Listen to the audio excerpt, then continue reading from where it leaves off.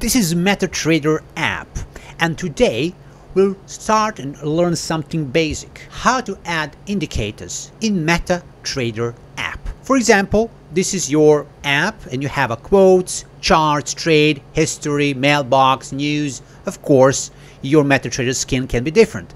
So let me go to the charts. Right now we are watching US dollar Japanese chart. If we tap on our cell phone like this, on the left side and the right side we can see options. Of course, if your MetaTrader app is different, maybe instead this on left and right side you can get a wheel. Nevertheless, the most important thing, if you want to add indicator, you need to choose F like a function. I will just press F. This option can help you to add indicators in your chart. You can add indicators in the main chart and in the indicator window. Today we will learn how to do that. Let me go to the main chart. On the main chart, for example, you want to add the Bollinger Bands like this. Done. And on the chart you will see Bollinger Bands. Of course, if we choose F again, in indicator window right now we have MACD and moving average. For example, I will delete.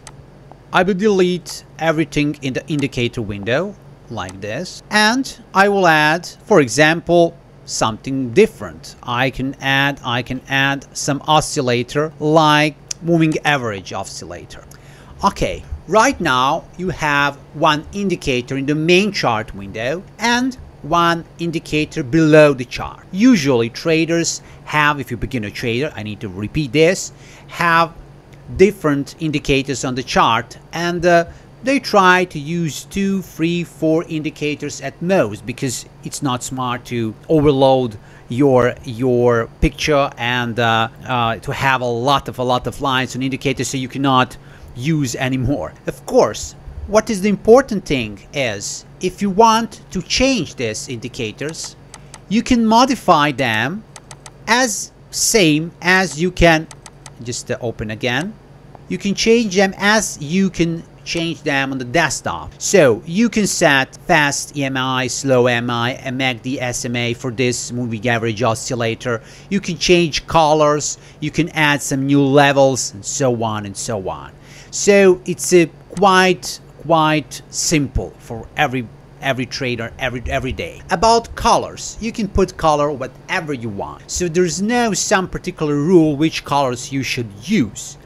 However, usually traders like to use a green color for the bullish trend or something like that, and the bearish color is a red color because it's a symbolize something negative, like a red color, some bearish move, down move, some bad things, etc., etc. But like I said, this is not the code. It's just something that most people like to do.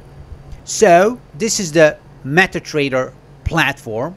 This is the indicator and the main chart window. What indicator you should use, we will see in the next video, where we'll talk about relative strength index indicator and how to use that indicator in your ever trade day. Of course, please, below this video you have our website, the main link, and you can go and read a lot of articles related to technical analysis, about trading itself, about fundamental analysis and the various things. So I just want to encourage you to visit our website, and please ask in comments what you want to see on our YouTube channel, and we will try to provide you.